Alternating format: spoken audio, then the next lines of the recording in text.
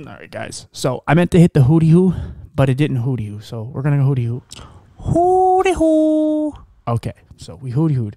Welcome to episode 58. We're off to a fantastic start already, as you can tell.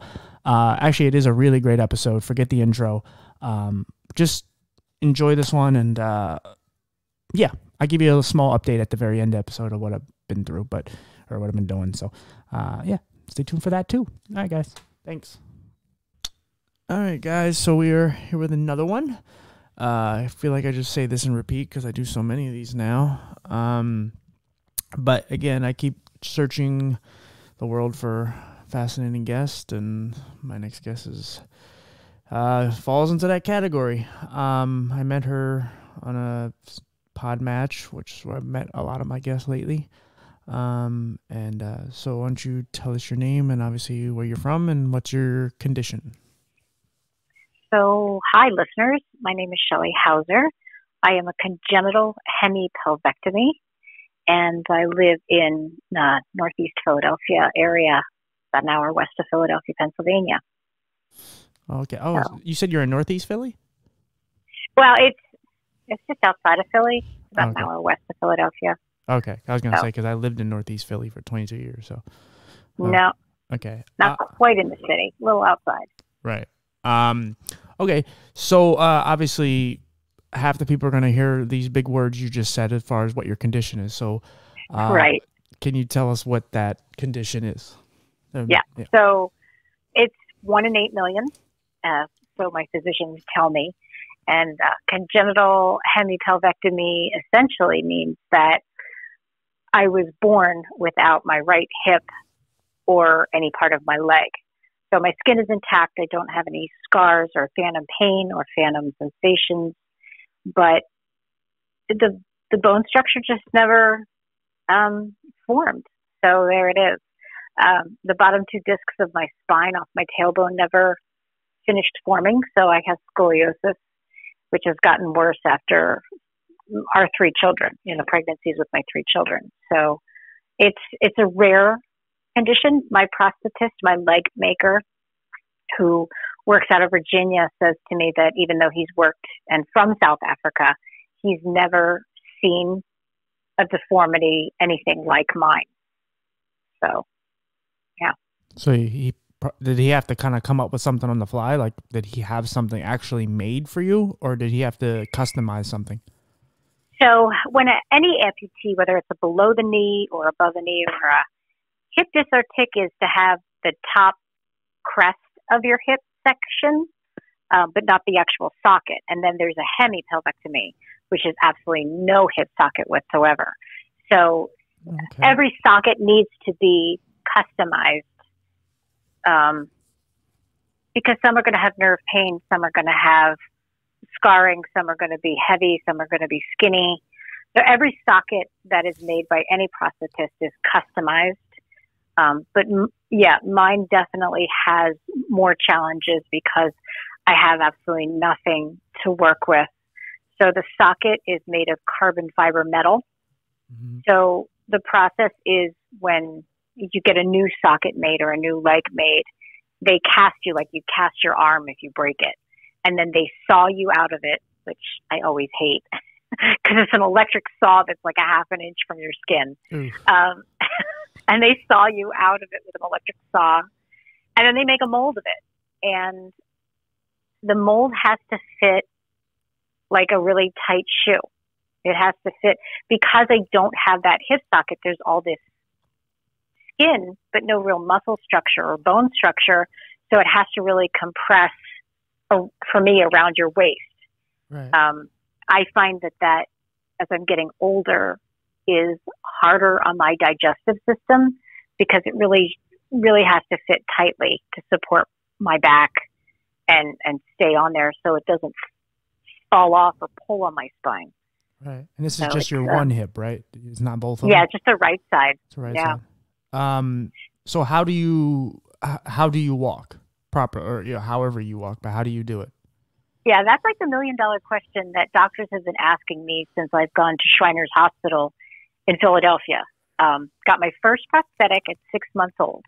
It had no knee socket and a strap, like some sort of strap that went around my waist, I guess, when I was little. And I got older, I started getting a knee socket. So basically the socket fits. I slide into it from the left side, and I slide my right butt cheek into the socket where I sit. So it's underneath my right cheek and around my waist. And then there's a soft padded left side. And if anybody knows what a ski boot buckle looks like in that ratchets in, that's how it closes and locks around my waist. So if I'm eating a lot of food or I gain weight or I'm having a bad day, I can just loosen it a little and still walk and not have it fall off. But then there's the hip socket that's a helix hip, and it's a very smooth design. I didn't get one until about 10 years ago with my first sea leg, which I'll explain what that is. But it flows like a natural human hip socket, not this hinge, like a door hinge that's just wiggly.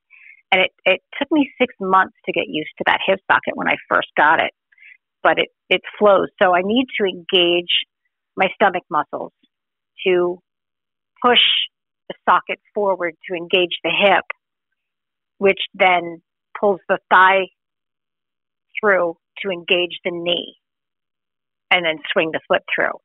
So it's 90%, I expel 90% energy being a hemipelvectomy to kind of get that process through. My biggest challenge now is that I've had 3 C-sections because I couldn't give birth naturally. So it's even harder for me because I have to engage what stomach muscles are left because they cut through those muscles after each C-section. Right. So I find that I get more tired more easily, and it's extremely important for me to try to maintain my health and exercise. But it can be a lot. So the knee is a microprocessor computer called a C, like a letter C hyphen leg. There's different models. Autobach makes mine. They're a German maker.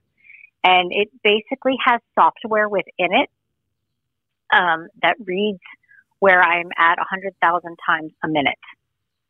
So if I'm standing and I'm leaning too far front or left or right or backwards, it reads it if my feet are too wide apart, or if I'm going too fast, say down a hill or a flight of steps, that I'm starting to lose my balance.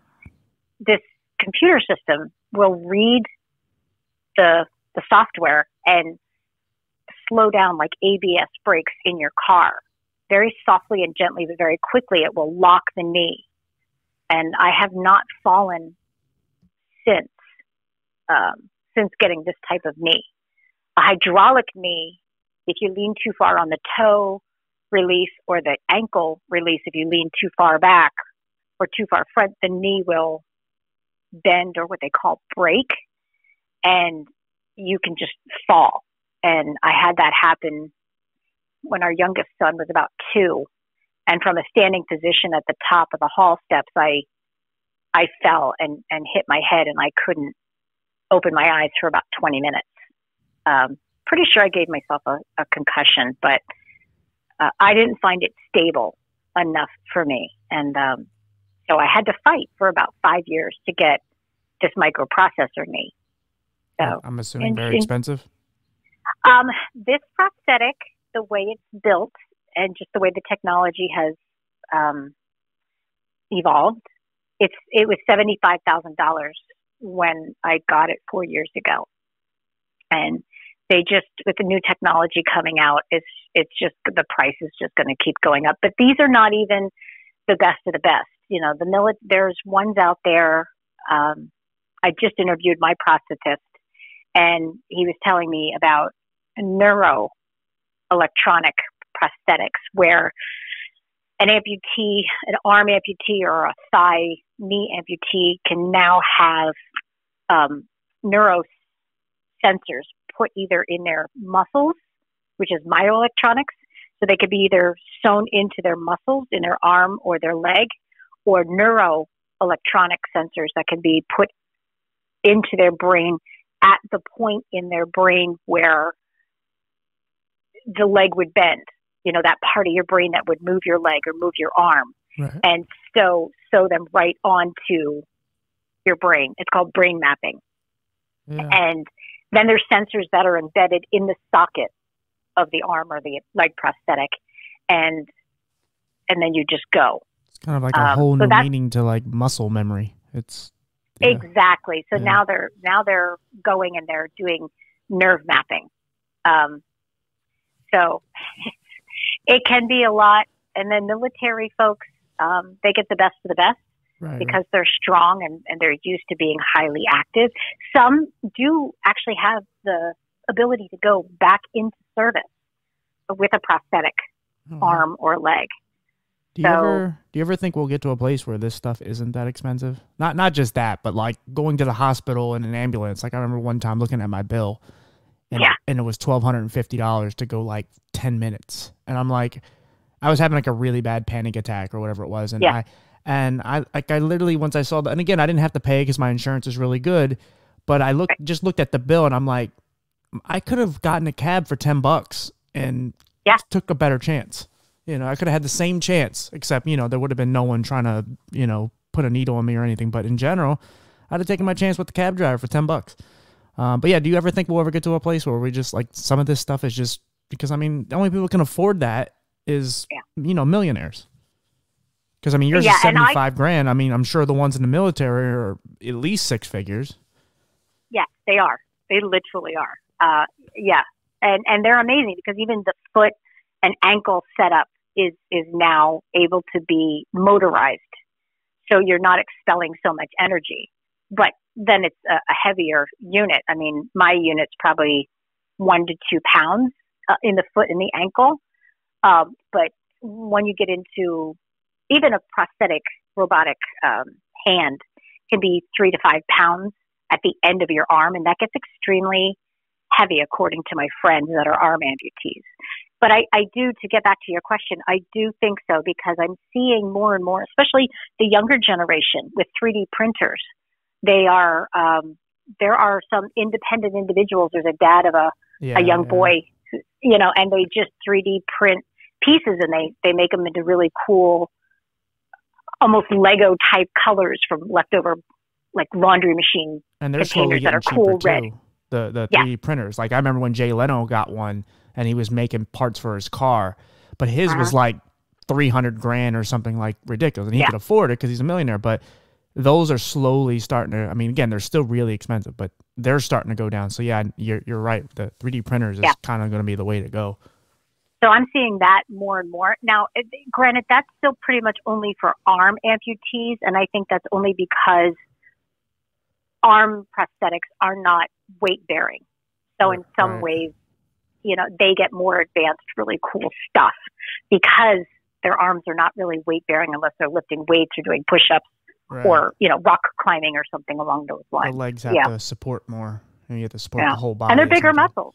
Right, They're bigger muscle structures. So, absolutely.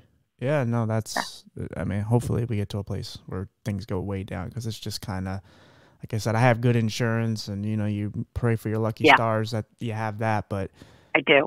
I mean, other than that, it's kind of ridiculous. This sounds like this is going to be a stupid question. I've never asked anyone this, but you know how like, I don't know if you've ever seen it, but you get like a letter or something that says like, if you die, your Social Security will give whoever 42 grand or whatever the number is. Like, do you think like your prosthetic would be calculated into that? Like, would they get money for your arm too, or your hip? Excuse me. I don't really know. I mean, I know that's 75 grand. You're worth something. Yeah, I do have my crutches, which would be $1,200 to replace them, and I do have my prosthetic insured. And it was something I never really thought of growing up. But when I was coming home from college one year, 20-some years ago, I was coming down the side street in our town, and I went to make a left and go home. And there was a woman passing me in a black Cadillac, an older woman, and she was on my left. And so we were just, passing each other. And some young kid, uninsured, of course, in his dad's car, came flying through the side alley and plowed into the both of us and thought we were at fault because there was no sign in this tiny little side alley to tell him to stop. So he had no brains about him, and he just plowed into her. Her frozen turkey went through my windshield, and I snapped the steel plate in my hip socket, and it was a $3,000 fix. Wow. And then I refused to go in the ambulance to the hospital for my broken leg. And then when I tried to file to get my prosthetic fixed, they tried to deny it for a couple of weeks because they said, well, you denied medical care. I'm like, so what? I was supposed to take the ambulance to the hospital for the doctors to look at me and not be able to do a damn thing and then pay the ambulance bill on top of it? Right. And I talked to the state trooper and I'm like, what do I do? He's like, I wouldn't go to the hospital. Nothing's broken that the hospital can fix. So this was in the early 90s. And it just was dumbfounding that nobody knew what to do and that I literally had to argue with the insurance company to get it fixed. So I was on crutches for a couple of weeks. Right. So yeah, and it was sorry, it's a stupid question. I was just no. It's kind of like it was just curious because I'm like, does that kind of get calculated into like? I mean, you $75,000 is $75,000. You have a $75,000 hip. Like, I don't know. Not that I want you to die or anyone to get your money, but it's, right. But hey, that's not chump change. But we do have it, and I would have to say the answer would be no, because under the insurance for auto or home, in case of fire or car accident, or the house collapses, God forbid, in a tornado or whatever, they have it listed as if it's it might be as if you got an expensive painting or a Ming vase from China, or it's like an expensive piece of art, and that's how it's listed under the auto insurance or so it would come back as some sort of value, but I'm not quite sure about it being under life insurance. But we amputees and people with disabilities often talk about the fact that if there's a fire, you're really just supposed to drop everything and just get out and leave all your valuables there. And often we talk about the fact that new amputees don't realize that they should insure their prosthetics and their crutches, because if there's a fire in the house, or a gas leak in the house blows up, or whatever catastrophe might happen, you won't have time to put your prosthetic on. I mean, for me, it probably takes me maybe like a minute and a half at most to kind of make sure everything's in there and I'm not pinching, my skin, my rib cage or anything. But it's a funny thing because most people don't realize that they really need to do that. And I had to learn that hard lesson. So that's one thing I always try to tell new amputees, that you really need to think about this, because nobody really has $75,000 laying around to get a brand new one. Right. Like with the functionality in with your leg and everything, like can you run? Can you jog? Like what are the restrictions? So for me, no, I cannot, because I don't have a hip and I don't have those thigh muscles. Now, an above the knee has the hip and the thigh muscles to run, and they can use those cool looking cheetah blades, those running blades that you see runners. Yeah, so those are called cheetah blades or running blades. So an above the knee or a below the knee absolutely can. But for me, or a Hemi, a hip disarticulate, no, because we just don't have the bone structure or the muscle structure to do it. Right. And it's too much to kind of pull through all three sockets, all three joints to get the motion going. Mm-hmm. And so I can't ride a normal 2-wheel bicycle unless I would have adult-sized training wheels, or the bicycle that I have, which is a hand crank bike. So I sit down low to the ground.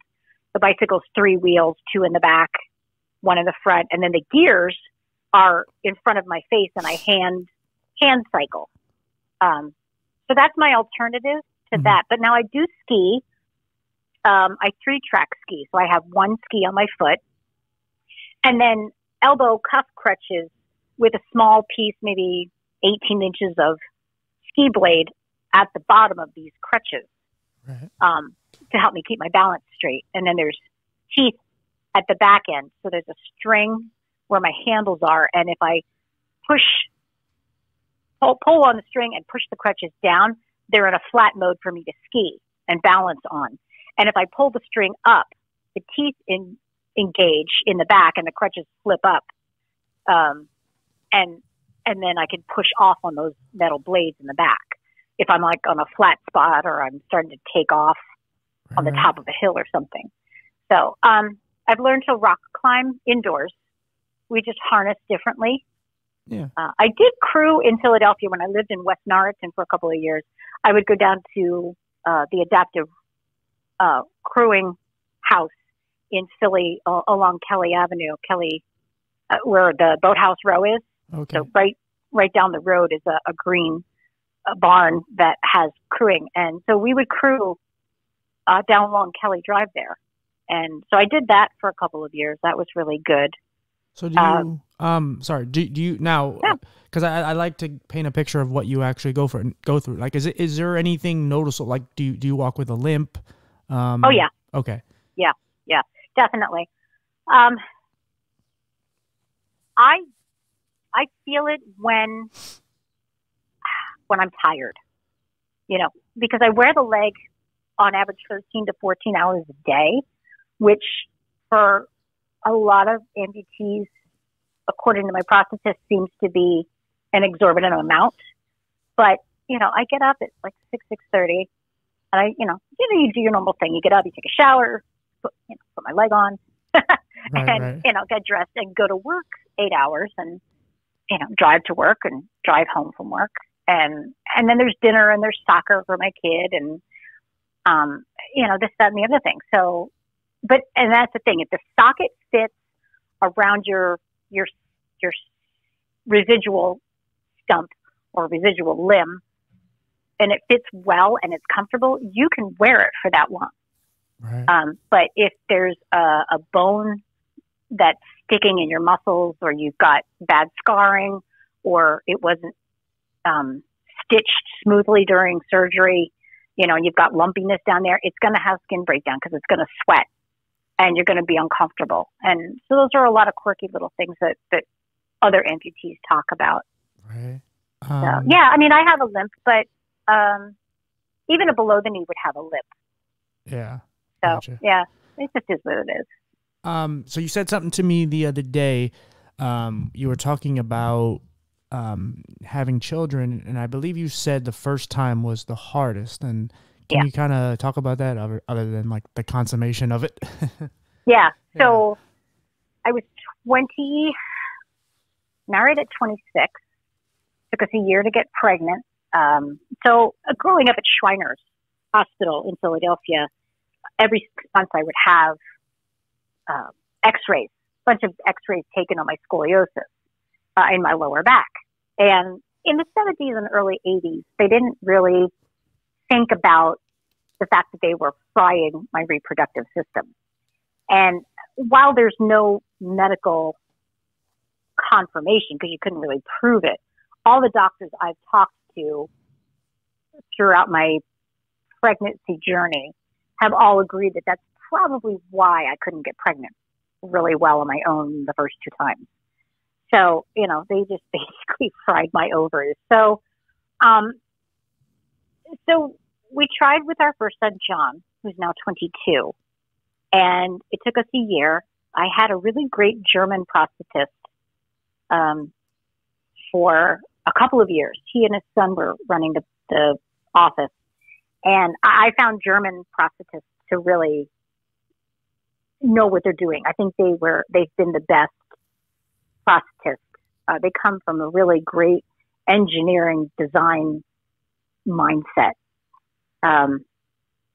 So he and his son had taken care of me for years, and they said, "Oh, we can try this, we can try that, we can cut the socket, we can maybe make like a tortoise shell around your belly and change it." And so we had come up with a couple of ideas. And when we finally got pregnant, he just said, I don't want the liability. You're going to have to figure this out on your own. So, so that was like crushing to me because I was 28 and I wasn't sure what to do. And the internet, this was in 97. So the internet and Google and all this stuff, YouTube didn't exist and all this. So I emailed doctors, obstetricians in Italy, Germany, and England. Nobody had any idea what to do with me. I checked and I asked, should I use a belly belt? Should I be on bed rest? Should I be in a wheelchair? And I said, should I see a chiropractor? So should I get a massage? Like what services and help can I get? And nobody knew. And the obstetrician at the time was like, do whatever you want. You'll be okay. And he just was an ass. He was a complete ass. And I don't think he did his job. And I don't think he wanted to think outside the box to try and help me have a safer full-term pregnancy. So I was just on crutches the whole time. And I got tendonitis in both of my hands and lost feeling in both of my arms from the elbow on down fairly often, like every day at least, with all this weight. And then one night at home, my water broke 2 months early and went to the hospital on a Monday.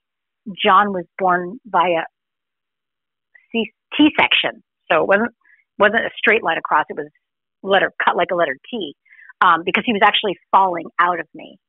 And it was extremely dangerous. They said, do you feel like you have to push? And I kept saying to them Thursday, something's wrong.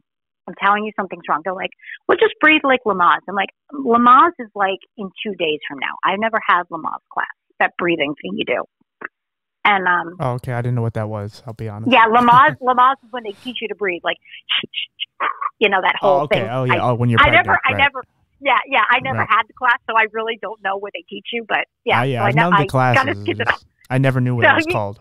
You see it on TV and on the movies. So that's what Lamaze class is. So Thursday I didn't eat. I was really cranky. I wasn't in pain, but something's just not right. And I hammered them. Excuse me. And I said, you need to check me out. I'm telling you something's not right. There was nothing. So they hooked up this belly monitor to check the waves to see if I was in labor, and I wasn't. And finally, they took me down Friday morning because I really wasn't eating. And the doctor turned around and turned his back to me and said, holy shit, this kid's falling out of her. His arms and legs are already out in her, out of her. And they turned and they said, do you have to push? And I said, no. And they said, do not push. You'll break his neck. So my husband's at work an hour away. My family's in Florida. And they were just like, we have to put you under anesthesia and get this kid out right now. So they did. He's healthy. He's like 6 foot tall. He's in college. He's doing great. But it was an emergency, and they just weren't listening to me, as if I didn't know. What were you like psychologically when they told you that? Like, he's falling out of you. Like, that's pretty surreal. It was. But I thought, you know what? There's 13 people standing around me, and this is what they do every day. And the hospital we went to in Bryn Mawr has a phenomenal NICU, a neonatal care unit. So John was there for about 4 or 5 weeks, and they did a phenomenal job. So I realized, so I thought, okay, all I have to do is just listen to them and do what they tell me to do. So I was okay with it. But I think on the back end, and even years later, I realized that I really did suffer from trauma, because physically this child was not with me for 4 or 5 weeks. And I was home, and I was an hour away, and I wasn't allowed to drive and just go sit and be with him every day. So I had to rely on somebody to take me, and my husband was trying to work. So I had to rely on other people. And like I said, my family was all in Florida. So it physically, my body was looking for this little being that I created.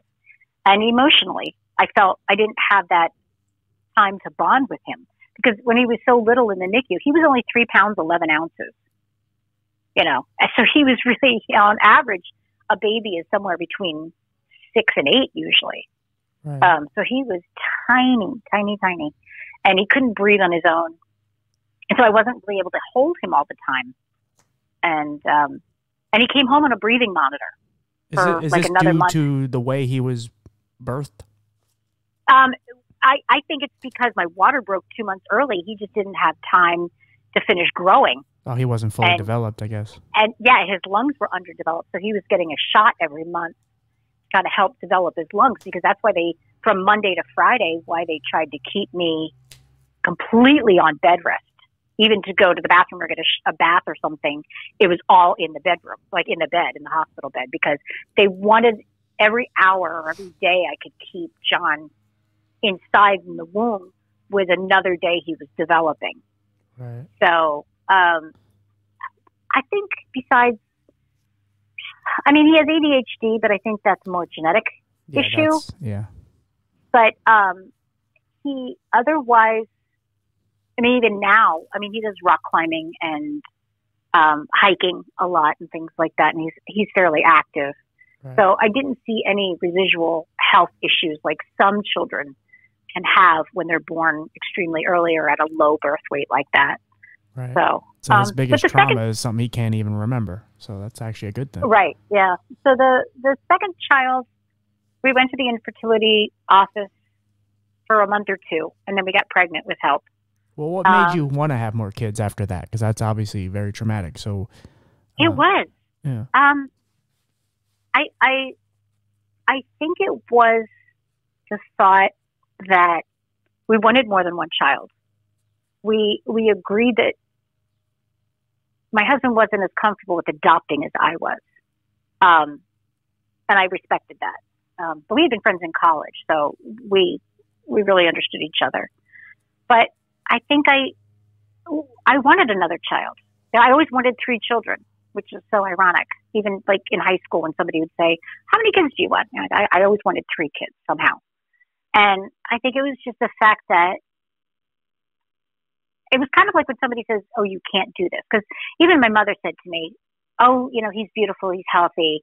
Just be happy you have this one." And something clicked inside of me that was like, "Oh, lady, game on. Like, come on, don't tell me how many kids I'm going to have and just be happy with one. Like, if I want 2, I'm going to figure out how to have 2. So it was almost like a challenge to myself. And I didn't want to be told what to do as a person with a disability. So we tried it again. I was at a different prosthetist.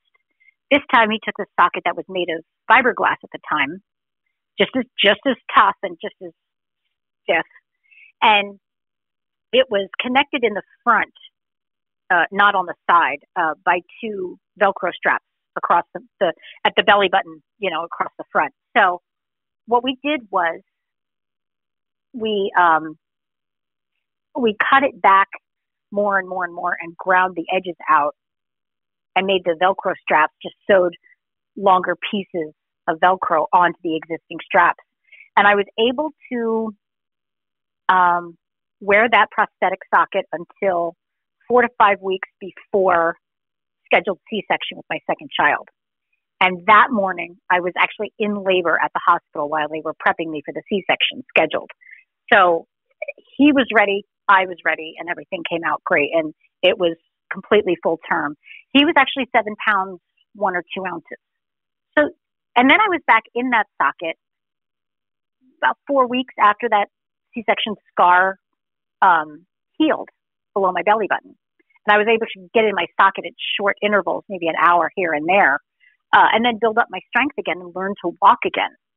With John's first pregnancy, I was on crutches for 1.5 years because my rib cage spread wide and I carried very high. And the insurance company told me on the phone that I needed to lose all the baby weight before they would allow me to get a new socket. But I can't run. I couldn't walk on the treadmill because my crutches were too wide. Can't do aerobics, can't do sit-ups because I'm on my tailbone when I do that. I can't run because it was working my shoulders, which were already overworked and sore. and they wouldn't pay for any physical therapy for me in any way. So I had to figure it all out on my own. And it took me that long. And by then, I was so sore that I had to go to the chiropractor for 3 years to kind of get my shoulders and my neck and my back in some shape. And somewhat foolishly, I went on to have a second child. So Jesse turned out just totally fine. He's 19 and he's in college.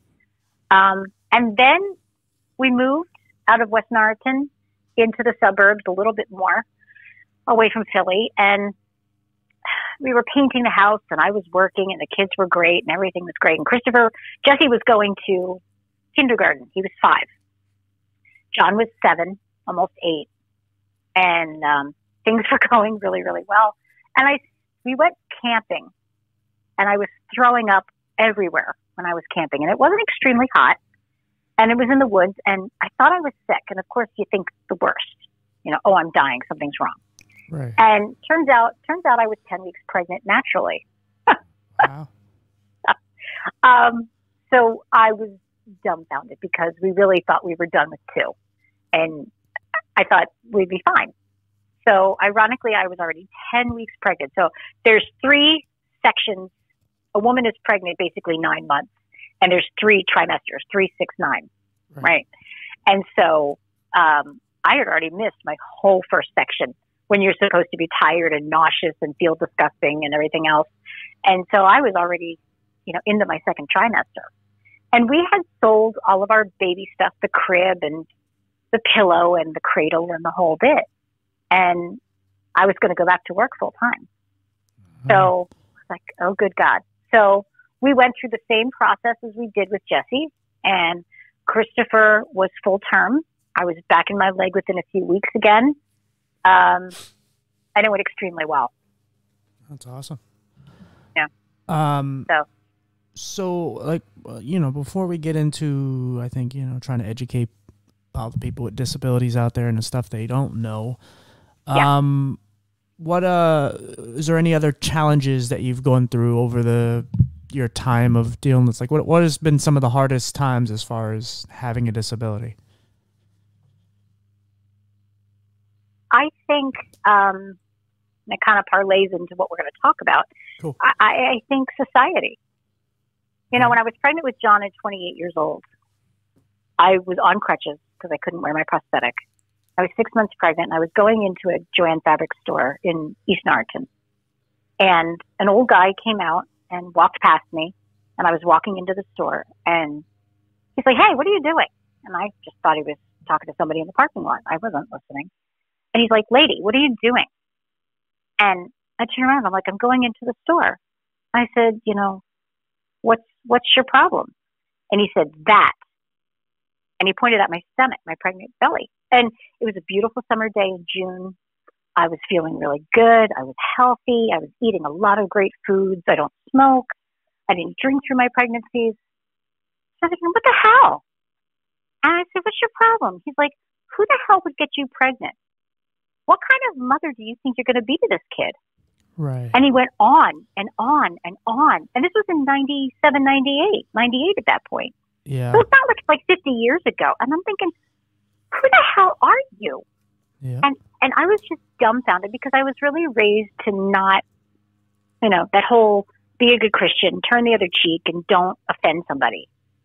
Right. And that was the first time in my life that I found my voice as a person with a disability.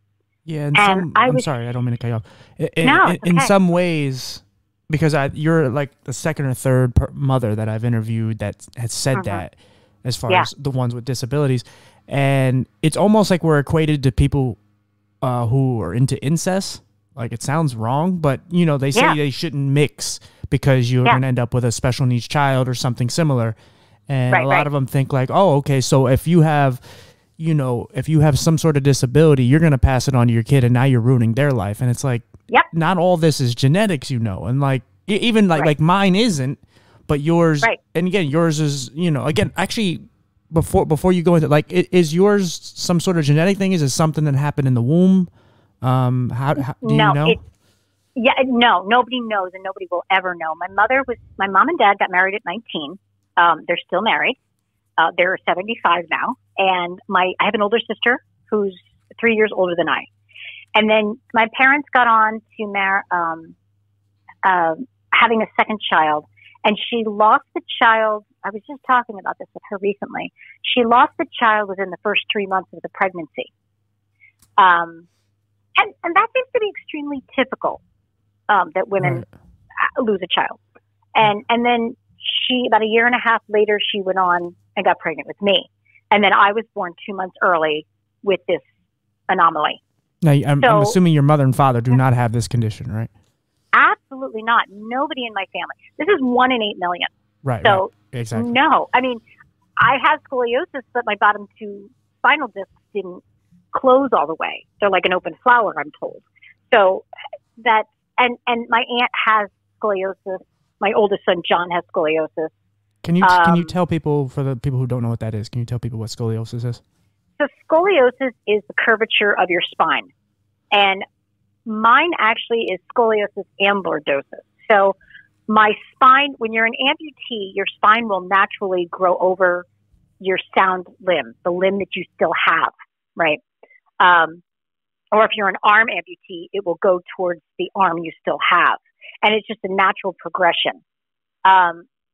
So it'll move left to right. And sometimes it'll look like the letter C, and sometimes it'll curve to look like the letter S in your back rather than that nice straight skeleton we always see in science class. Lordosis is when your spine starts to push forward from towards your belly button. So mine goes forward towards my belly button at the bottom from my waist on down. So it's at the bottom just of my bottom, spine. Right. Yeah, and it can be wherever, and it can even be into your neck. So it can be anywhere from your tailbone to the top of your head, where any of this can happen. So from my belly button on down, it pushes in, and it curves to the left over my left leg that I do have, and it's twisted like a Twizzler. Wow. So now yeah. Is any of this due because of the condition we talked about earlier? Is any of that caused due to the problems with your hip and how you have to walk and so on? Like, is there any connection with that, or you literally just have 2 different problems?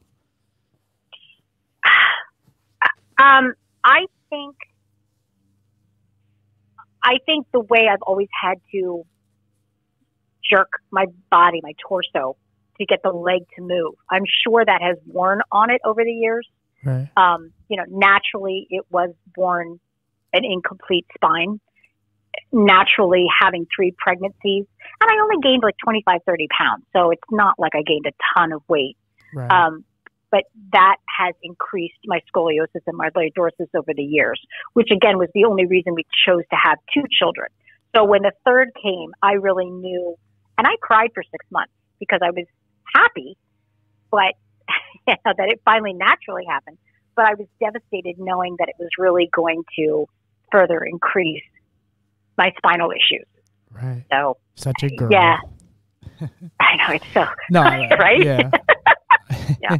No, sorry. So I go ahead. I think society and their lack of inclusion and understanding and empathy is the biggest problem of being a person with any disability. Right. And the kick of it is everyone will have a disability, mental or physical, at some point in their life. And at this rate, there are billions of it. What did you tell me? Like 1.3 billion in the world? 1.6. Disabilities? Yeah. So, okay, that's not a small ratio. No. And it's, I think every 1 in 4 or every 1 in 5 persons in America, at least, have some sort of disability, mental or physical. Right. And we all know somebody, too. Like somebody has a child with one or whatever. Yeah, everybody knows at least one person. So I'm working on a speech for work. And at this point, the World Health Organization says that as of right now, there are 1 billion people in the world that use assistive technology, whether it's canes, crutches, walkers, visual aids, prosthetics, anything that they use. And by 2030, and it's 2021 now, so in 9 years, they think that 2 billion of us will need assistive technology. whether they're speech pads, you know, to help you speak if you're a nonverbal person with autism or a stroke person, you know, somebody with stroke or whatever. So this is no small market. Well, that and people, I think more and more disabilities are being discovered too. And I think more is, I mean, because some people really do add people who have mental problems, not just like, you know, someone who's special needed, but someone literally who just is, you know, has a lot of bad demons and you know, mental health. You know, now there's the whole term of like invisible disabilities. So That's like right. there's a lot that people are discovering. So 2 billion is very possible because like I said, you know, we're at 1.6, 1.8, whatever it was. That's not too far from 2. And, you know, yeah, so the more they discover, the more we'll find out, like, okay, this is a disability too, and this and this and that. And then all of a sudden it's like, okay, yeah, we're at 2. So yeah, that makes perfect sense. Yeah. So, I mean, that's where we're headed. But, you know, when I was growing up in the 70s, that whole mindset of, and I still, the community of amputees at least still hear it to some degree of, well, your parents did something wrong. Right. And they had some sort of sin in there. This is God's way of getting back to you. And I heard that quite often growing up. Right. They use the religious stuff, even though you are religious and it's something you believe in. They use it in a weird, like, and these are the people that are supposedly just as God-fearing as you are. And they're the ones kind of using it against you actually as a weapon. Like, well, you know, So. And it's just, I think it's society's way of just being uncomfortable. And I don't know if they're uncomfortable because they fear that they're going to look like one of us one day. Right. And, but society can get really nasty. I mean, but I wear fairings over my computer knee now, and they're plastic 3D printed, covers, kind of like a cell phone cover. You know, they come in different colors and different shapes and you can mix and match and change the colors out, and they protect the prosthetic I was going to say, because it is a computer. So you do need a computer, a cover on your phone to protect it, or you do need a cover on your laptop to kind of protect it a little bit. Is there padding? But they're in different, no, but it's really hard plastic. Is it like a knee pad? No, it goes from the ankle up to the top of your knee. Oh, and you measure the length of it. Yeah. So it goes from the top of your knee to the ankle, and then you measure the size of your calf on the leg you do have. Right. And so then they know how round to make it. But I have a teal, blue, and white one. I have a pink and bronze one. I have a black and gold floral one. Do you match your outfits with it? I do. Sometimes I do. I love it. And then this aqua blue one, I was something I had never done before as a kid. I never painted my toenails as a kid because I figured, I only have 1 foot. Why would I bother? But I actually found teal blue nail polish because all those crazy colors are out there that people wear now. Yeah. And I got a shade lighter and a shade darker, and then I painted my fingernails and I painted all of my toenails. But I didn't paint my toenails until I was in my 30s. Right. Because I just didn't think I could. Right. I'm sorry. It's so, I hate that one problem doing these interviews, especially when you're not in person. You can't just like throw your hand up and go like, hey. Exactly. Because there's somebody, because I'm so invested. There's no visual. Right. And I'm so invested in this, but it's like, I'll get yelled at if I don't ask questions, and then I'll think like I should ask that. Can you get that wet? Like, how do you shower? So there are some amputees that choose to have or get shower prosthetics or swim legs. Right. But somebody from my level would never have one because it just wouldn't work. Okay. Because again, I don't have a thigh to kick it and move it. But you can switch out if you're a thigh or an above the knee or a below the knee amputee. You can take a Allen wrench and take your prosthetic foot off and attach a flipper foot if you're swimming in the ocean, and that kind of helps them move through. But for showering, there's some sort of, I guess it's just a basic socket that's plastic, that they take from your original mold. And then they just have like a titanium pipe to a really basic foot that won't rust. And they put it in the shower, and they do that in the shower. Now, since I'm congenital, I just stand and balance in the shower. I mean, there's a grab bar naturally in there anyway, in the shower stall. But I mean, I can close my eyes and scrub my hair and, and balance on one leg. Okay. Now, it was absolutely more of a challenge, and I used a shower bench when I was pregnant because right. there was a lot of weight balance issues there. Yeah, especially going forward. Right. Yeah. So, and I don't swim with anything. And I go in the ocean. I learned to swim when I was like about a year old, my mom said. She took me to the Y. Right. So, yeah. So, she dropped me in the water and off I went. So, awesome. And I'm grateful for that. Right. That I know how to swim. Sorry to take you off the path. Oh, that's okay. But right, yeah, we were talking about just, society and how you're treated as someone with a disability and what the challenge is. I think in some ways we're getting better in society. You're starting to see more. Well, just this week, there was a letter written to, I guess, Hollywood executives in general, where 70 or 80 famous actors or producers or whatever signed a letter, including Amy Poehler, the comedian, saying that there needs to be authentic representation, and that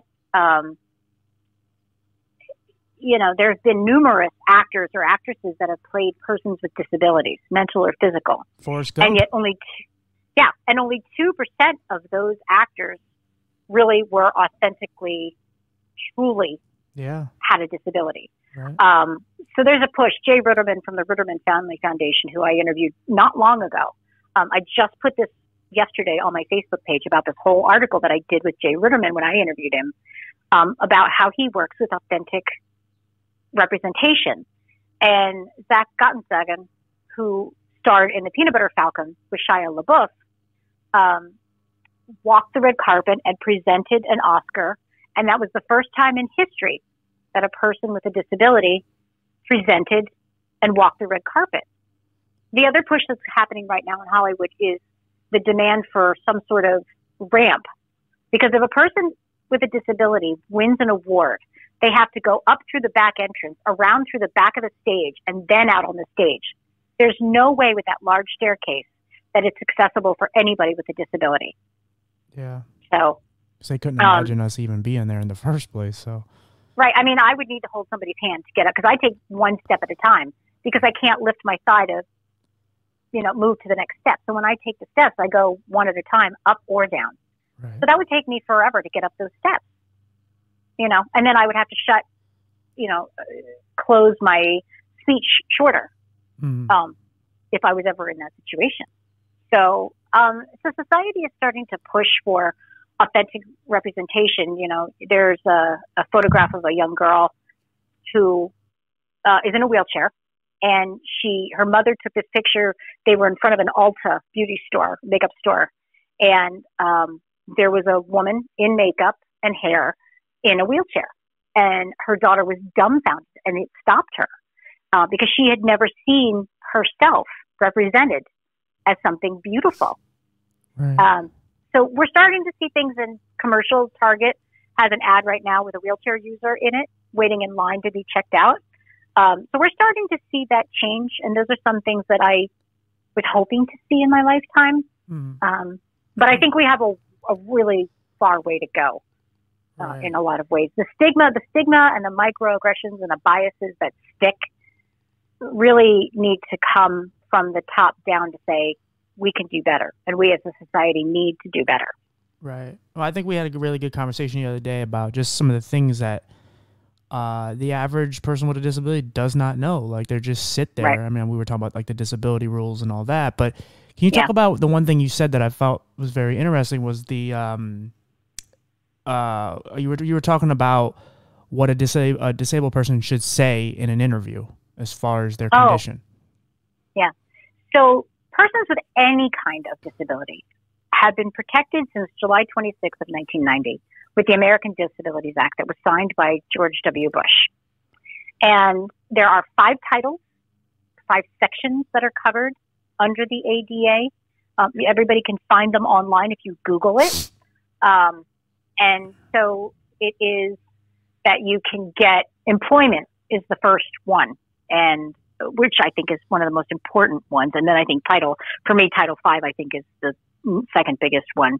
But under employment, if anybody with a physical or mental, visible or invisible disability must know that by law, when they go in for any interview throughout the whole entire process, it is their right to not mention anything about their disability until the job offer has been handed to them and has been agreed upon.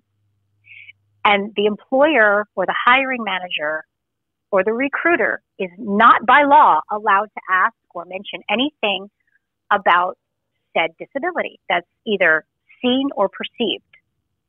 Right. At that time, once the job offer is given and agreed upon, then it is the person, the new employee's responsibility to mention if and when they feel that they need to tell anybody. You know, you can work at a company for 20 years and never once mention what your disability is. And by law, you have the right to do that. If you need something called reasonable accommodations, they can be as simple as a unit that sits on top of your desk so you can stand when you work. And people without disabilities, maybe with even just a back issue, will file for one of those. Can I throw an example at you of something that maybe you can give me an answer? Because this happened to me, and there's people with different disabilities will have their own stories. But so I was trying to get a job at a call center. I don't know. I just wanted a job. And it was one of these places that was advertising like, oh, you don't have to sign up online. You could just get the job here, which in a way was bullshit because you still have to go there and you have to do this test on the computer. Right. And so I sat down with the woman and she said, okay, I'm just going to leave. Here's the thing. And I'm like, okay, well, I can't see this. So now I have to mention my disability to her. And I have to say, I said, can you get the magnification on here? And I will do my best. And she says, we can't, this is locked out of it. It's specifically the only program on here. And I'm like, well, if you can get out of this program, I could show you how to get to it and I'll be fine. You can leave me alone for however long. And she said, no, we cannot do that. So for someone who actually has to, my point is basically the example is to put a spot on the fact that I actually had to address that I had a disability because the initial interview or whatever, I had to address it because of the way they did their testing or the interview. Right. And they were wrong for doing that because with the equal opportunity, a tag that's always at the end of every job ad, and I think this falls under it by law.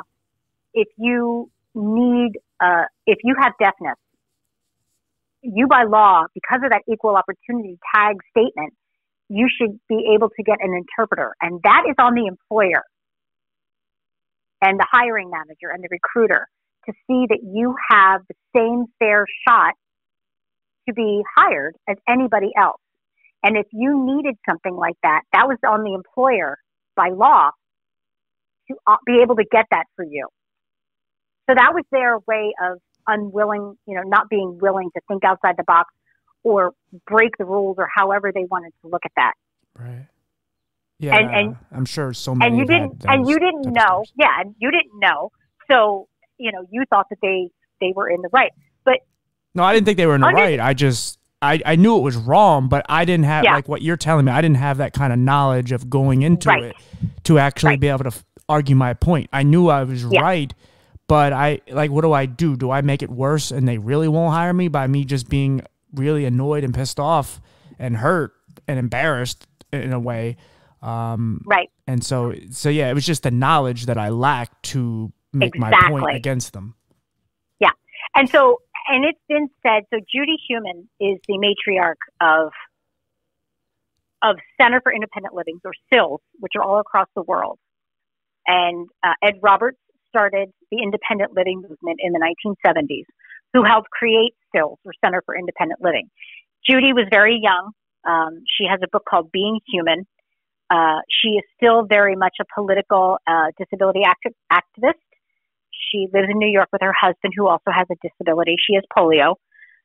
And I suggest anybody that wants to read and understand, either watch CRIP Camp, CRIP Camp, It's up for an Oscar right now as a documentary that was released through the Obamas as executive producer, and or read Judy Heuman's Being Human book, because you will really get an understanding of where the independent living movement came from, what the ADA is, what the 504 crawl up the Capitol steps was all about, and how all of this activism in the early 70s and 60s really forced us as a collective group of persons with all kinds of disabilities. Right. Yeah, we were talking about it the other day. Right, that we came together as a whole group, not just the deaf community, not just the amputee community, not just the blind community. It was all of us that came together, and you really see that in this documentary of how we pushed and pushed and pushed and pushed until, I mean, you think about it, it was 20 to 30 years that they fought and they advocated and they talked and marched and protested all across the country until that ADA thing. But yeah, and that was probably at a time when they didn't even really know we even existed. No, for the most part. No, in fact, if you watch it, a bunch of them in wheelchairs and walkers and persons with blindness actually stopped at 4:30, one of the biggest streets in New York City, at 4:30 in the afternoon, just lined up across the intersection and really shut down New York on this big intersection. And it was amazing that they did that, because there these huge, this one woman was a little person, she had dwarfism, and these huge trucks were coming right at her and would stop within a foot or two of her. And she stood her ground because she wanted to have her voice heard. Yeah. But the one, Tony Coelho was somebody that helped to write the ADA, and he's a phenomenal human being for doing so. But what does that stand for? He said ADA. American with Disabilities Act. Right. Just wanted to so everyone else knows. So yeah, Tony Coelho was one person that wrote this bill and said that the American with Disabilities Act got a lot of things right, but employment was one thing that didn't stick. So we have ramps and automated doors, and we have closed captioning. We have 911, which really didn't exist until some part, the 50s or 60s maybe in America. But we have closed captioning and open captioning and translators. And when you go to museums, you have the headphones that'll take you through the museum. So we have all these things that are part of what the ADA. Like the Braille on like elevators and stuff like that? Comes from that? Okay. Yeah. That's all stuff. Accessible bathrooms in public spaces. Right, yeah. All these things that we don't even think about anymore are part of the ADA. So in Title V, one of the biggest things is under miscellaneous. One of the biggest things I never knew until 5-6 years ago was that persons with disabilities, by law, under the ADA, have the right to voice their opinion and advocate and defend themselves without intimidation, coercion, or abuse of any kind. So if somebody comes up to you, and, we've seen it in the last couple of years on video, how, there was a video of a guy in a wheelchair who went up to some guy in a 7-Eleven who was sitting on his car, hanging out in a handicap spot. And the guy was coming by and said something along the line of, "Hey, you can't park there." And by the end of this kerfuffle, the able-bodied guy literally tore the amputee or the wheelchair user out of his seat, threw him on the ground, and threw his chair across the parking lot. And in so many ways, including the ADA, this broke the law.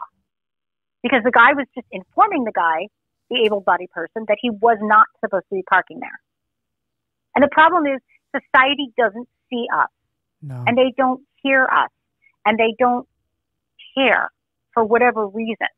Right. I mean, I had something happen to me just last summer. I couldn't get in my Volvo because some guy parked in the stripey zone right next to a handicap spot. And he was waiting for his wife to come out of the grocery store. I said, "But I can't get in my Volvo." I was on crutches. It was raining. I said, "I can't get out of the car. I can't get in my car to go get my husband to get the groceries." And I said, "You have to get out. You have to move. Are you disabled?" He's like, "No." I'm like, we have to move because I can't get in my car. And he was like giving me shit, you know, and just like, and I pounded on his. I could tell this really hood. bothers you. Yeah. And I pounded, and it's the first time it really happened to me like this. Right. He actually, in the rain, on crutches, in front of my husband at the front of the grocery store across the parking lot, he hit the gas, and he came within inches of me, Rob said, my husband. And he gunned it to come towards me. And I said, my husband left the grocery cart and came running over and started screaming at this guy. And I think it was an eye-opener for my husband because it was the first time he saw how society can treat us. And I said to him later when I calmed down, I said, what did I do when he did that? He's like, you didn't flinch. You didn't unlock your eyes from him. You stayed focused on his eyes the whole time he came towards you in that. It was a Hemi truck. It was like a big, and I'm only 5'1". So if you can imagine, you know, somebody 5'1" with a Hemi truck coming towards you and you don't even move. I mean, I had to stand my ground because if I would have flinched, he would have known that he could have pushed my buttons and that he could have, you know, right, he could have taken advantage of it. Yeah. I mean, I said to him, if you don't move, I'm going to call the police. And I'm not kidding. So I'll stand here until you move. And that's when he came at me. But see, that's the difference, though. I mean, you're just a very strong person, which is, you know, amazing. But a lot of people would do what you didn't do. They would do the opposite. They would just walk, or I mean, they wouldn't even want the attention of the fact. I know. And I mean, I think honestly, one of the things I've come to terms with, even I have a disability, and I try to change my perception on it as well. Is like, well, two things. One, I used to joke around with my friends and call them retards. I don't do that anymore because, and again, I'm not a word person. I don't like censorship. I'm very out there, and I'm very open-minded, and I have a dark sense of humor. But I try not to do that because it's a people that really can't stand up for themselves, and I'm even in the context as me joking, I shouldn't do it. But the other thing that I really learned, which is really recent, very, very recent, is I interviewed a woman and she was complaining about how she gets mad how people use handicap stalls and they're not handicapped. And I know. I have done that because I love the space and I really don't like people very much. So I like the bigger stalls so I don't have to be cramped in there. And I started thinking about it like, if there is a guy who legitimately, I can walk, I'm fine. If there's a person that really needs that stall, and I've never, look, I would easily get out and give it to them. It would be an awkward situation, but I would definitely do that. But I've never been put into that situation. But then when she explained it to me, and she was saying how, you know, she was sitting out there in a wheelchair and they wouldn't get out, she wanted that stall and she can't get in the others. It made me really feel shit. And again, I know my context, and I never even thought of it, but even as a person with a disability, I didn't even consider it. And I'm just like, you know what, like that, like there's a reason why that stall is there. And I think some people just use this like, well, I'm fat, so I'm going in there. And it's like, oh, or teenage girls, they'll go in there to get the changing room. That too, that too. And again, it's good for that. I get it. But I get it. Right. But you got to know what they're for. But yeah, I'm sorry, I didn't mean to cut you off. But that's something I've learned even as a person with a disability, where technically I could play that game and go, well, yeah, I am handicapped. I'm you know, by law I'm a handicapped person, so I'm here. But I would never do that. But it's just it's something you even should learn, and that's why we, you know, the whole point of us is, especially you and I talking, and just the idea of all the stuff we're talking about is togetherness and inclusionness and all that is just to show like we have to look out for each other. And so just because I can use that stall and I can manipulate the rules, why? Like I know that's for a person who can't walk, and just like he probably could take advantage of something with sight, he wouldn't do that because he knows that is something that would affect me. So it's just like we all can just look out for each other. And, you know, like I said, like a blind and a deaf person together should be a very good, I mean, it's going to be odd, but there's no reason why they couldn't work together. I could be the ears, you can be the eyes, and we'll figure out the rest. So, yeah, but go ahead. I'm sorry. In my last corporate job, actually, there was a guy who lost both of his arms from an accident, and I'm missing my leg. So his strengths were my weaknesses, and just the opposite. So, you know, we were pretty much the push me, pull you, yin and yang of getting things done in the office. So that was good. But no, I didn't have a voice until I was pregnant with our first son at 28, when that guy really confronted me. And the thing that I wrote about in the speech was, in that moment, I realized that behavior had to stop. his behavior as well as my behavior of accepting it and letting it go and not standing up for myself.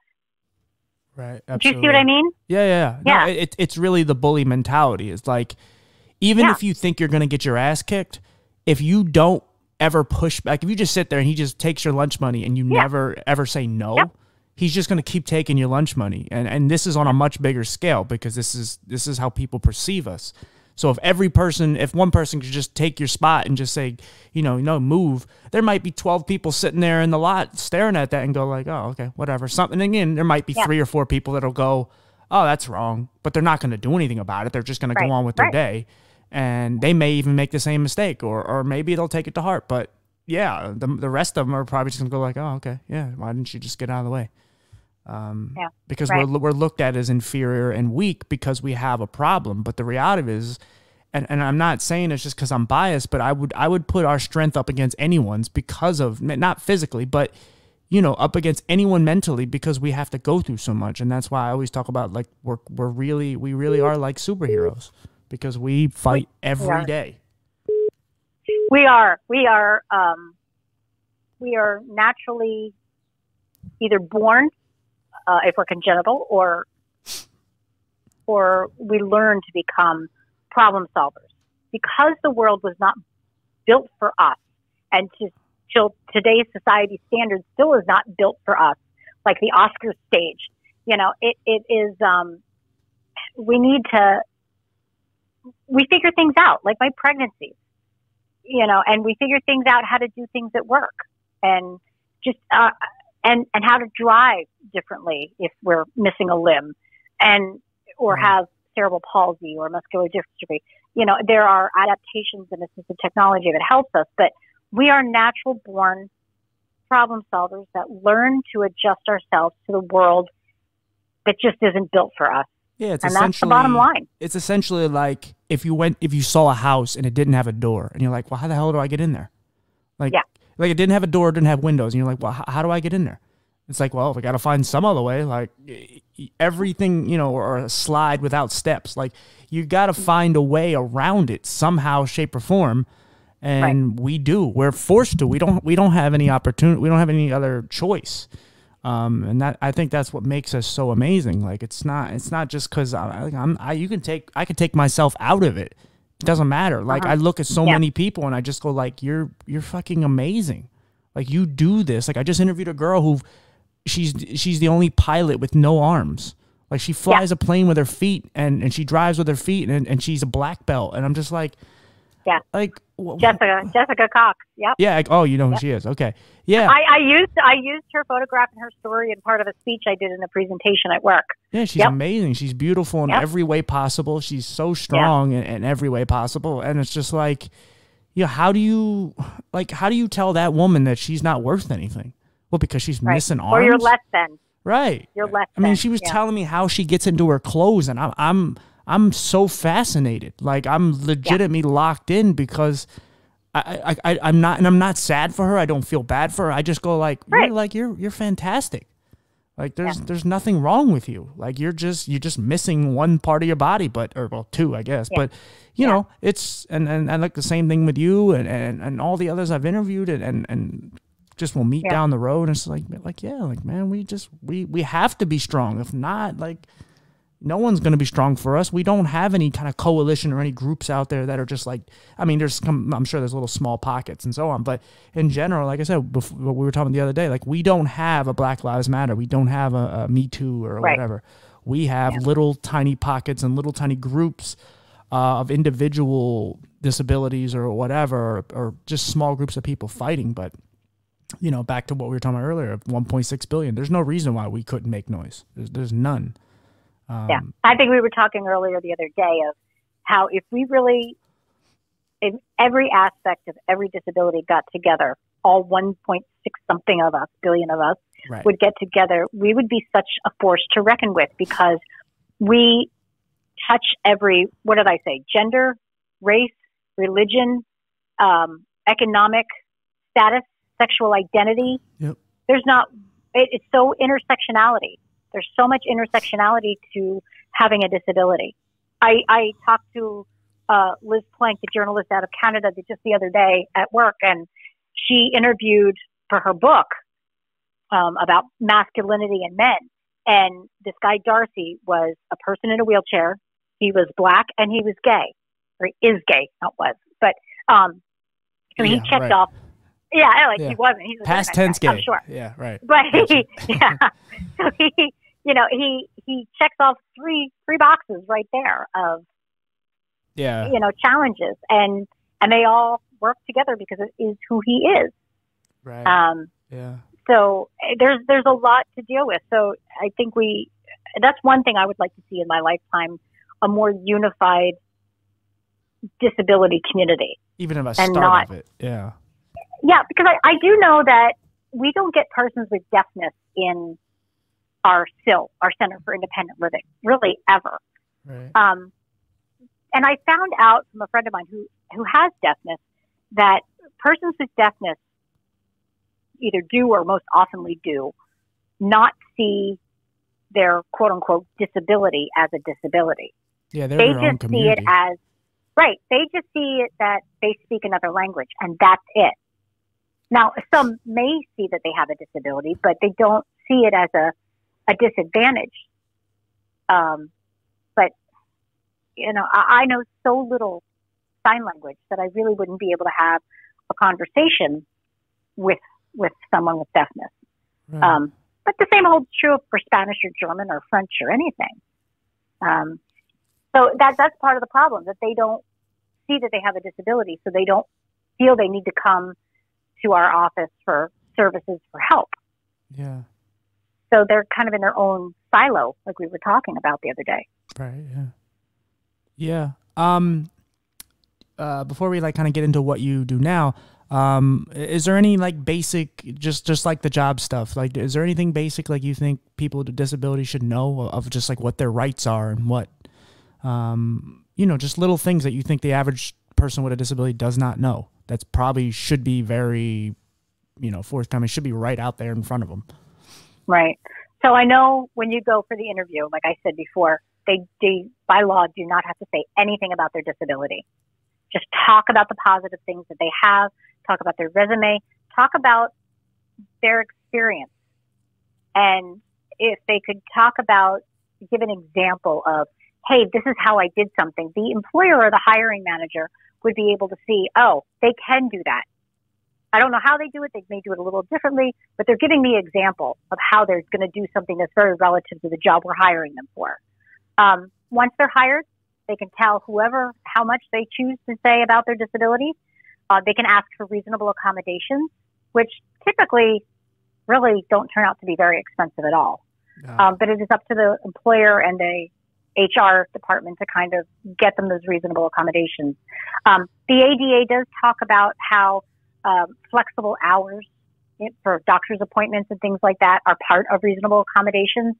If they have, they need special space to, access to get around, whether they're a walker or a cane or a wheelchair user. The office needs to kind of find a special space for them that's accommodating. If they have a guide dog, we have a coworker that has a guide dog. She has a small office to herself where Yahtzee can be on a bed. We know when she's in harness that we don't approach Yahtzee. Right. So there's do's and don'ts for service animals and emotional support animals. So that's good. I see that some large corporations through Disability In are signing. There's 57 large corporations on Disability In's website that have signed a contract or a corporate sponsorship coalition kind of thing to say that they are going to be doing more and better hiring practices and actively seeking to hire persons with disabilities at these companies. So companies are starting to really look for active ways because they understand when they hire somebody with any disability, that person has been proven to be more loyal than an able-bodied person, grateful for their job, right, work harder, right, and stay longer overall. Yeah, they stay longer with the company overall. And that's a proven fact, on top of which I don't know what the parameters are, but companies can and do get tax breaks for hiring persons with disabilities. Oh, yeah, they do. Yeah. I have mixed feelings about that, but I know.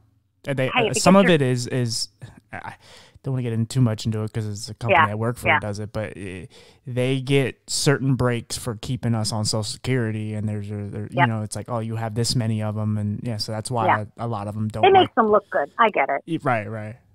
Yeah. No. So, but if it at least gets them in the door, and then they get to know them and go, oh, you know what, this really was a smart thing to do. I see the benefits of hiring this person with a disability. I think I'm going to hire more. So large corporations are really starting to get it and understand it. But it's up to them to really pull their weight in working with that person and accommodating them and thinking outside the box. And that's where they need to come together. Right. And the person with the disability needs to they need to say, hey, this is what I need to do. What do you have technology-wise that can help me get there to do this? And like I said, it might be as easy as a back relieving stress chair, that might cost them $400 or $500. And really, with the tax break they get, they can afford that. Right. And this kind of goes back to one of my original points of one of the early episodes of like, and this isn't to demean the other group, but it's like, in order for these major things and tragedies in history, whether it's slavery, you need white and black people to get rid of. I mean, even something basic like or not basic, but something newer, like we want marijuana legalized. Well, you need non-stoners to fight for it. Gay marriage, you need straight people. Women to vote, you needed men. It's not that men are better. It's not that white people are better. It's just you need the other side, especially if you're in the minority.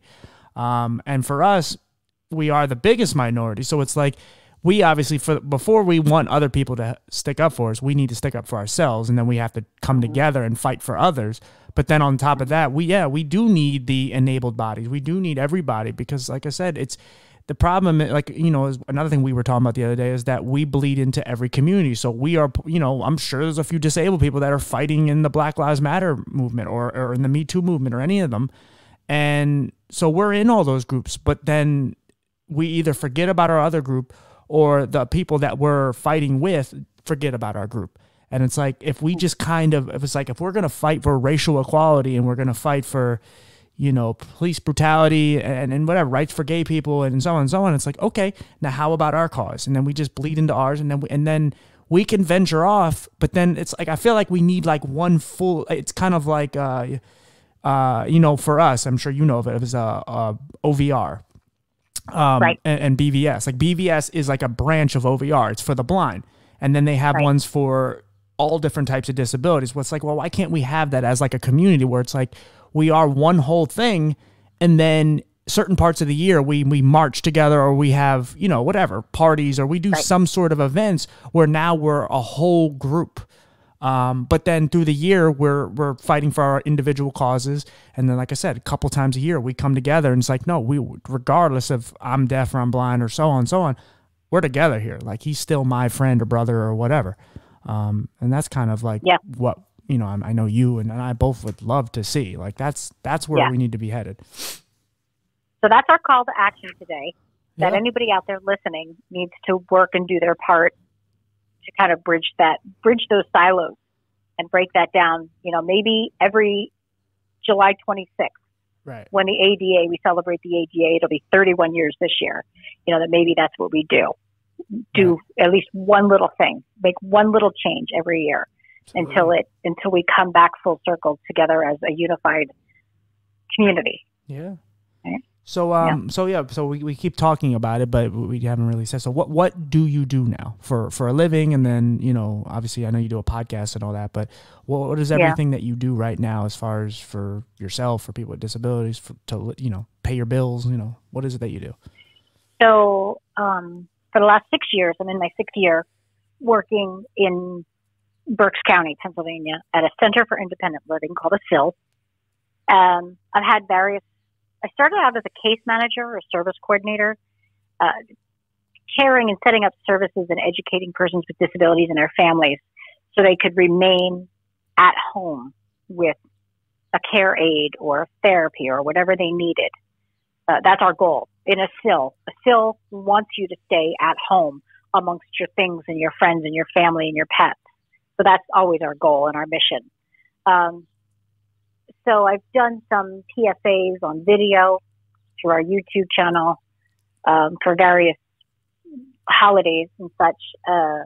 So I'm the editor, producer, and host of Disability Talks, which is my podcast that comes out every 2 weeks. So some of the people we mentioned today have been guests or are upcoming guests on the podcast. And it's a wide variety like yours that, I believe don't just talk about amputations, talk about prosthetics, but talk about blindness, talk about wheelchair users, and talk about a wheelchair user that's an interior designer. Right. Talk about a woman with Down syndrome that has her own cookie baking business, like Coletti's Cookies. Talk about Jay Ritterman, who fights and advocates through his family foundation for equality in Hollywood and throughout media, right? For authentic representation. Absolutely. So that's my little way of breaking those silos down. That's what I'm achieving to do. So I do public speeches. I do presentations. I've worked with Villanova University on the main line in their nursing department, and I'm certified in medical simulations, which is I, as a person with an amputee, go into their nursing students. This coming week, actually, I'll go in twice and work with, I think, 3 classes one day and 4 classes another day. Yeah, please explain this. I was so fascinated when you were telling me the other day. Medical simulations are a really cool thing. I don't necessarily know how I got into it. It was a fluke. But I go in as an amputee. One of the guys has had a stroke. And we go in and we do these simulations. It's like role playing. So I'll go in and I'll have congestive heart failure, or I'll have a torn rotator cuff with a prosthetic, or I'll have COPD, which is a breathing condition. So your lungs basically suffocate themselves until you pass away, which is a horrible way to go. But and the nursing students need to go through my diet, my medication, my vital signs, just all those different things, and do a bubble assessment from head to toe, and figure out, okay, they've got COPD, they have congestive heart failure, they have a torn rotator cuff. How are they, and the big one was pregnancy. So we wrote the first pregnancy obstetrics medical simulation in the country about 3 years ago. And so we do that one, and that's what we're doing this week. But so I go in and the simulation is, I'm 30 years old. I just had my second pregnancy. I have a 2.5-year-old at home. I'm going home with a full-term newborn on crutches. How am I going to get around the house? Or if I have a torn rotator cuff, how am I going to feed myself? How am I going to go to the bathroom? How am I going to get my pants up and down? How am I going to get my prosthetic on? And I've tried it. And either way, whether it's my left arm or my right arm, I'm pretty much screwed to try and get my prosthetic leg on. So God help me if I ever do that. So, but the nursing students have to come up with physical therapy or better diet or change my medications. And I have to role play that I'm tired or out of breath or I've swelled up so much with my diabetes that I can't get my prosthetic on. And they have to think about why that amputation affects that other illness, that other comorbidity. And sometimes I'll have my prosthetic with me. And I hand it to them, all 15 pounds, and say, hey, this is a very rare thing you may never see this again. Look at it, ask questions, pick it up. It's really heavy. Do whatever you need to do. So I get them to think because, they're in their early 20s. Most of the time they have no disability or of their own, really, or know of anybody with an amputation in particular. So it's something they need to think about. And that's my way of changing the way those nursing students through that university think about new mothers with disabilities or patients with disabilities, and that hopefully they're smarter and wiser, that they remember some little nugget of information that they took away from that simulation with me or any of the other ones that come in to do these simulations. Because I want the next mother with an amputation or stroke or cerebral palsy to have a better experience than I did 22 years ago. Right. That's the kind of the goal, is to kind of like the next generation takes care of the next generation, and so on and so on. We pass it on until we're. But it taught me to have a voice and to speak for myself, and I was found that the students found it interesting, and the staff has kept me around, going on 7 years now, because they get such value out of it. But growing up, I never felt that my story was important enough to talk about, because nobody wanted to hear it. It was something that you were just supposed to be ashamed of. So for those reasons, I love doing it, because it really doesn't pay anything, but I'm very proud to have those conversations and be really quite open about, my situation and what I had to do to function as a mother home for the majority of the day, because my husband was off working, and have one or two children with a disability, figure things out on my own and be that problem solver that we talked about. Right. So, yeah. I'm finishing my master's degree and just trying to maintain the house and my husband and kids and all that normal stuff. Yeah, you made it this far. You're going to be just fine. Right. Doing something right. So I kind of like, in closing, I always like to ask the people who've been through a shitload. To put it lightly. Yeah. So if there's any, other Shellys out there, any other, it doesn't have to be a person with who's an amputee or anything. Right. Just anybody who's going through something, like I said, they're at the beginning stages of where you were in the very, when you had to kind of come to terms with what you have. Do you have any advice for them? Don't take anybody's shit. There you go. Seriously. I wish somebody, there's nothing wrong in advocating for yourself. And if somebody just is a complete jackass, just let them have it. You have just as much right to voice your opinion as they do theirs. Right. And you're different, but you're never less. Right. Yeah, I'd rather someone think I'm an asshole than weak. Absolutely. And absolutely. And I've gotten a lot of crap for that as far as where I work, because, I've been a person who, I kind of was in the background. I was the person that didn't speak up. And then I worked at other places, but I was the only guy with a disability. And then when I started working with other people with disabilities, and it was like, oh, they think we're all the same. Like, they don't even know anything, that we're all different. They want to pay us the same. Yep. They treat us all the same. We're just a statistic. We're just a group together. We're not even, we don't have names.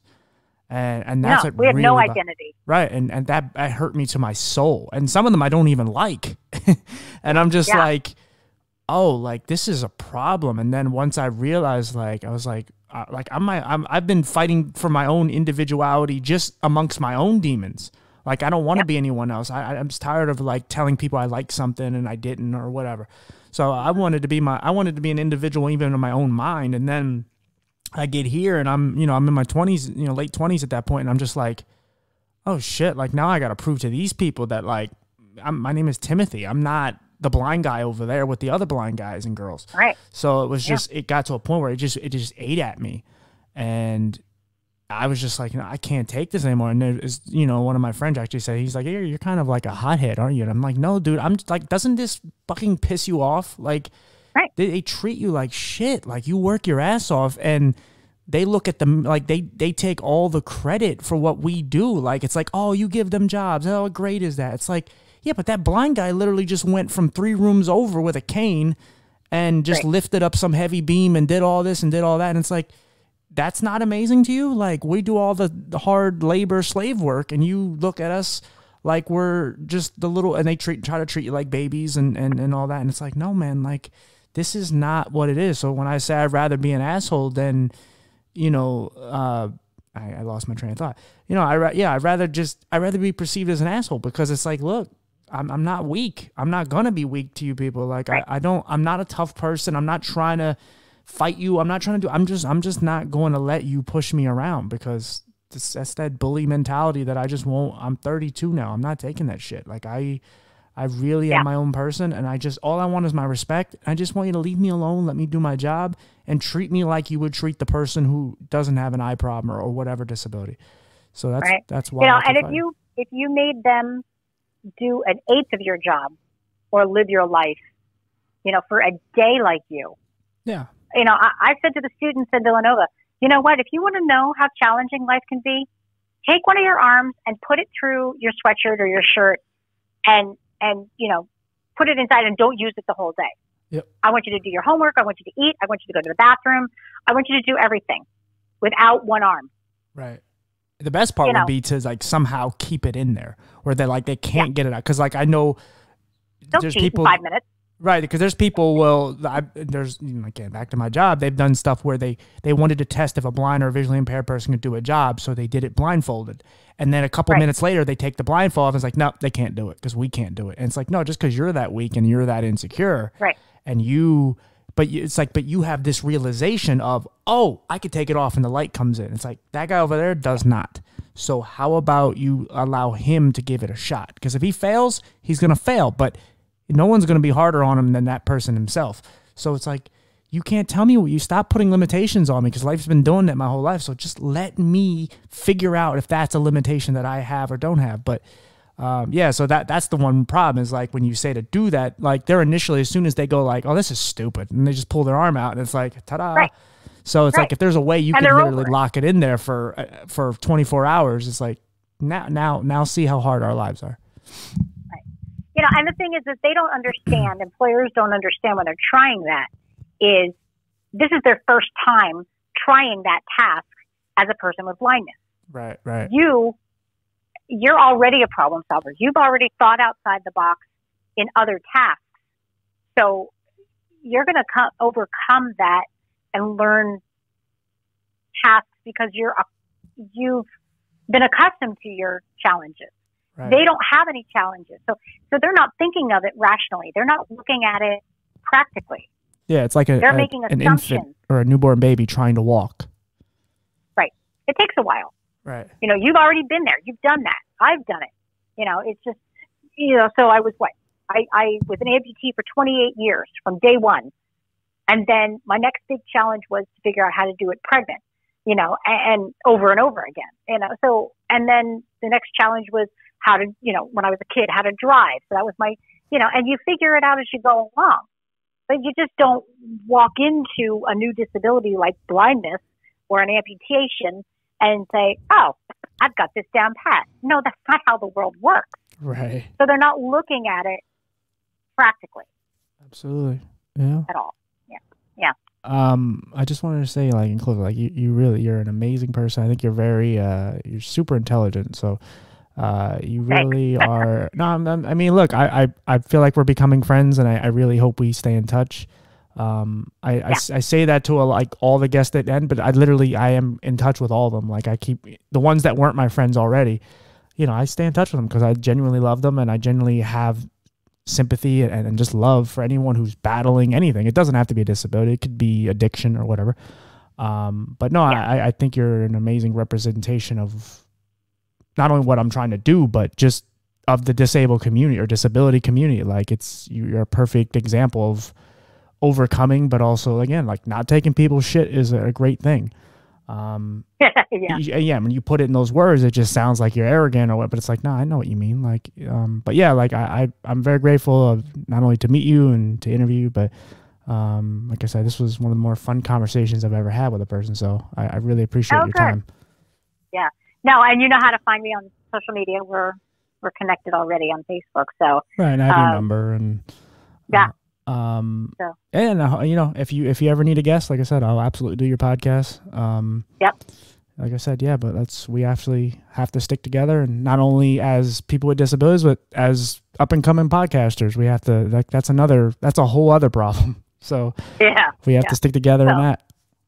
I'm looking to have you maybe in early winter or early next year. That's fine. At this point, since I know I'm already booked out to fall. Whatever you want. So I just gotta get a couple more people scheduled to figure out what's going to lay where in the fall. So yeah, I already have you floating around in my head as a guest list. Fair enough. That's cool. Well, whatever you want, just pick a day and I'll be there. Cool. So until then, don't take anybody's shit. Right? Absolutely. That's the way we end it. Thank you again. I really appreciate this. Absolutely. Stay in touch. Yeah, I will. Thanks so much. Thank you. Bye. Bye. 8 guys. We're just gonna close this. I don't know why I said hey, because I've been here the whole time. I'm a dick.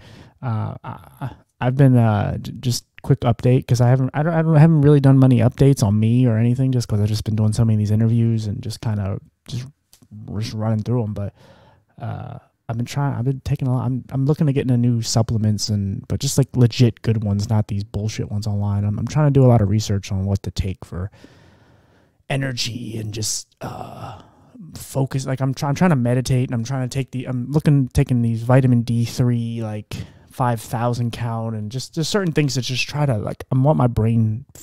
It just doesn't focus. If you can tell, sometimes I'm really struggling for thoughts, and it really frustrates me to no end. Because I sound stupid and I hate it. So I drank a Monster energy drink the other day. I hate energy drinks, by the way. But I bought a Monster, or I got one from work, and I was not only was I happy, I was just full of energy. It lasted from 9 in the morning to about 9 at night, honestly, because I got home around 9, so from bowling. So I was jumping. Ooh, but I felt good. Like it was like, oh my God, this is what it feels like to not wake up and then want to go to sleep 2 hours later. It's like, shit. All right. So, I do not recommend it. Start taking a shitload of Monster energy drinks. They do work, but I'm not suggesting you do that because people have heart problems and so on. I don't want you to kill yourself.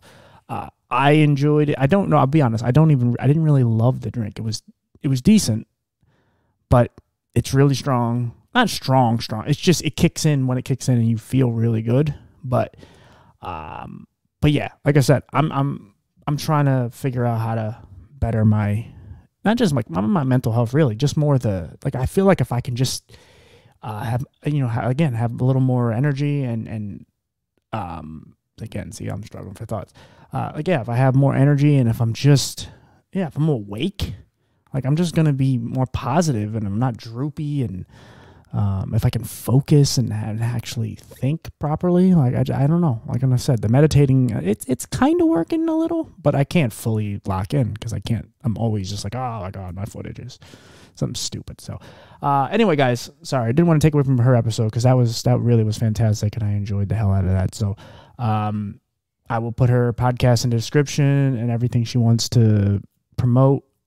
She's a great, like I said, great representation, and we need more people like her. So I'll see you guys on the next one. And we're just, like I said, just going to hit guest after guest. It's just been one of those things. And I put something on my Instagram, but I wanted to say rest in peace to DMX, not because it's topical, but simply because I'm a huge fan.